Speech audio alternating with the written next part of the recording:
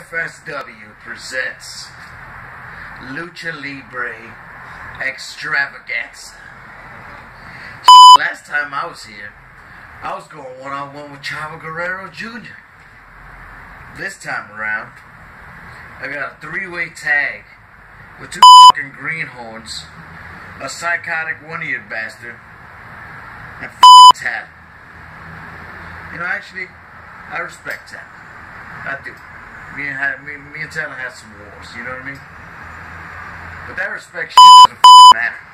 Does it, too? No, it does not. No, it doesn't. You know what, Talon, on the other hand? You. Alright?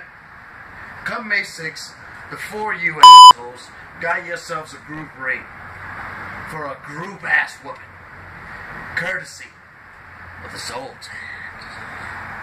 2 months ago, only the strong, Talon, Joey Tell, come up short in their quest for the FSW Tag Team Championships. Tag Team Championship. The Lions Den,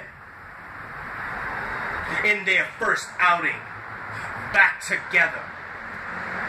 The superstar they call Whiplash.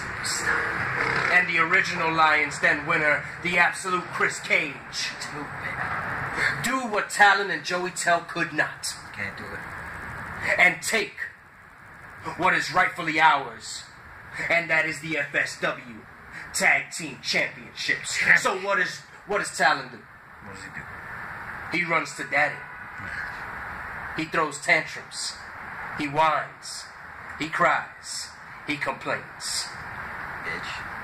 And coincidentally, here we arrive at Lucha Libre Extravaganza. And while I can understand the Elements wanting a rematch at the Tag Team Championships, Joey Tell, Talon, you are now sticking your nose in business that it does not belong.